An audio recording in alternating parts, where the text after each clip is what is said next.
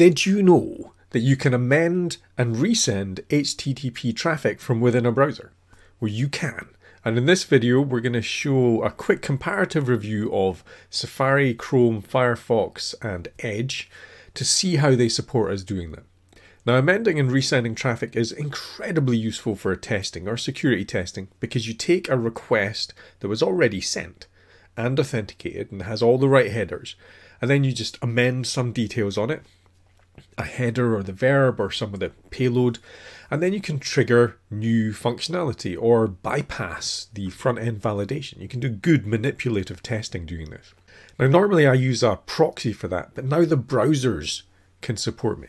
So let's have a quick look at how we can do that. So let's start with Chrome. So I've got Chrome. I'm going to EvilTester.com. I'm going to have a look at the network tab. So I do inspect, get network tab up. Let me refresh this. Now I've got disable cache on to allow me to just refresh and see all the requests. So I'll pick one of these. In fact, let's do Bootstrap. That's good. So in here, we do a get internal redirect. Let's pick this one. Okay, that's got some internal redirect. Okay, we've got a request that we're sending to Bootstrap. Let's use that. So what we can do then is I'm going to right click. Let's move this up so you can see the whole thing. Do a right click and there's nothing there that says resend the request. Now what I can do is I can block the URL. That's quite useful. If I select this, I really want to select that in the here. If I select that request, I do block the request URL, then I refresh. So you can see that when I tried to get that image, we didn't get a response, right? It was blocked. So that's a useful way of testing how your site handles when certain things don't come back. Now that's not quite the same as an autoresponder in Fiddler that sends back a 404 or finding a different way of sending a request, but that can still be useful to see if your site can handle specific conditions. So let me get rid of the request blocking there. But what I really want to do is, let's make a request to Bootstrap, that'll do. I can't just resend a request, but what I can do is I can copy as fetch, or I could copy as curl. Now if I copy as fetch, I can go into the console, do a Control V, then I've got the fetch request, so I could issue a post on this if I wanted. Post, promise, method not allowed. So in the network tab now, right at the bottom, we should see, there we go, we issued a post request and we got a method not allowed back. And the reason I picked Bootstrap is I like the header, X hello human, say hello back, get Bootstrap CDN on Twitter. You find amazing things when you start looking at the source code or you start looking at the actual requests that are coming back from servers. Quite interesting. And this request has said, now you're not allowed to do a post, but you can do a head or a delete or a get or a put. A delete, I can do a delete on that.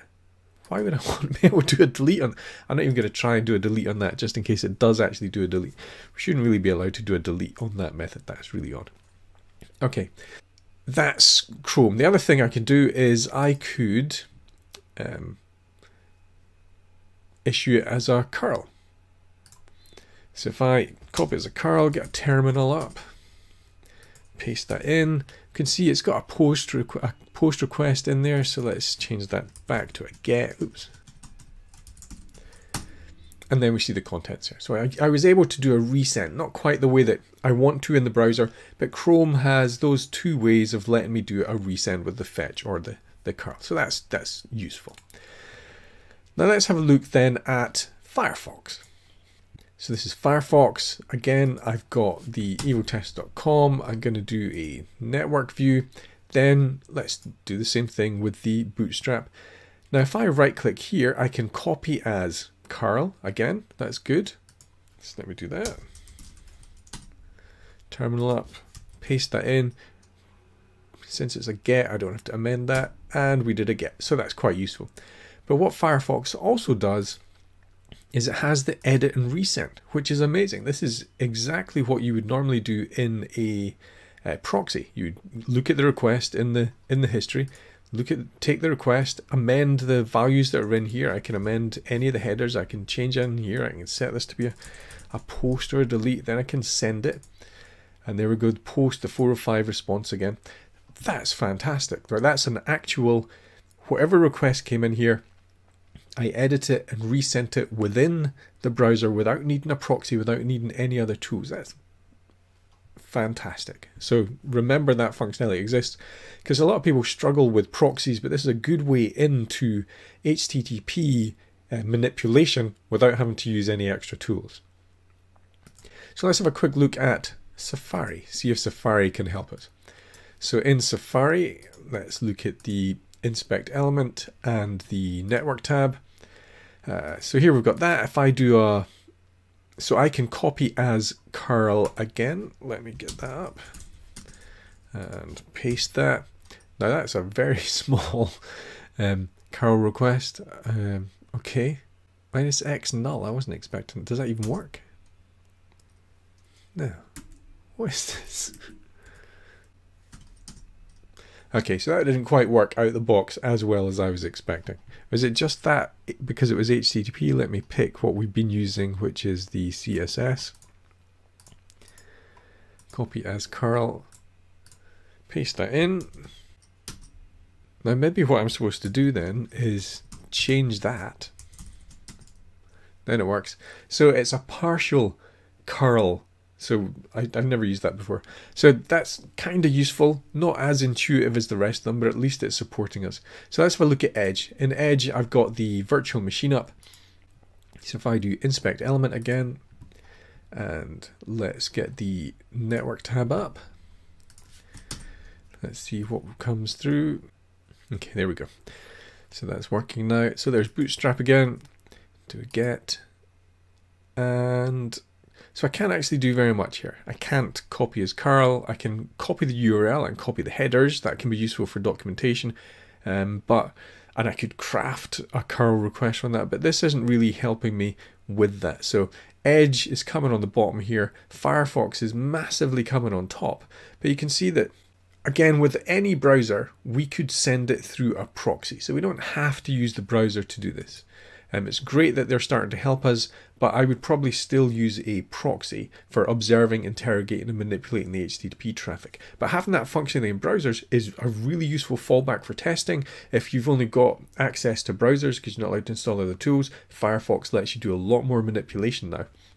And it's a good reminder that this level of manipulation is now available to the home user. You don't need any extra tools in order to manipulate the HTTP requests. So if we are not testing at an HTTP traffic level for our application, right, not just only going through the GUI, we actually drop down, we look at the HTTP traffic, we send and manipulate HTTP traffic. If we're not doing that, then we have a coverage gap in our testing that a home user might be able to exploit. So experiment with these functionalities, see how you get on. It's worth learning this stuff. I cover much more about technical web testing, the techniques, the technologies, and the theory in my Technical Web Testing 101 online course. So if you found this video useful, then head over to compendiumdev.co.uk/page/online_training and learn about that. And you can support me on Patreon, where I release a ton of exclusive content at patreon.com/EvilTester.